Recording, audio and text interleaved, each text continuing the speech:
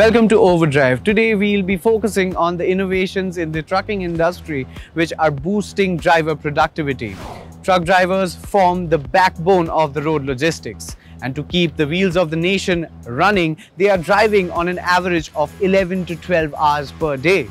Truck driver fatigue has been a long-standing concern within the transportation industry in India, and the Tata Prima range of trucks are the range where drivers can drive for longer hours comfortably with less fatigue, thereby increasing their productivity.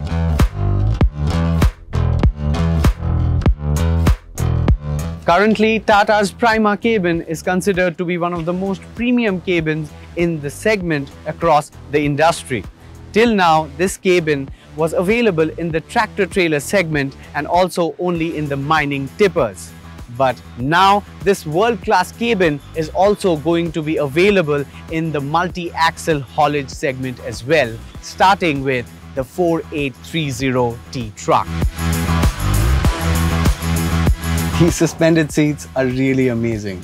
This vehicle provides the driver with comfort, hence enhancing productivity and safety.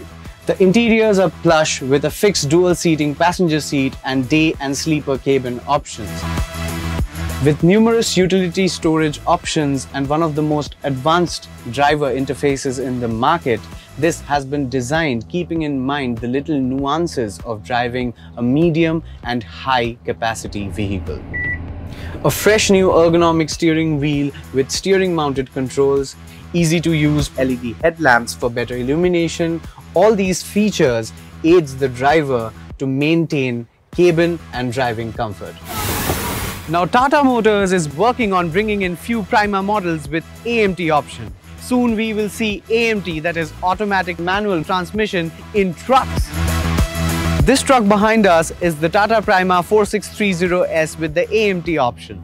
Just like we see in the cars, this doesn't require the driver to keep shifting gears and results in a fatigue-free driving experience. Just look at that beautiful AMT display.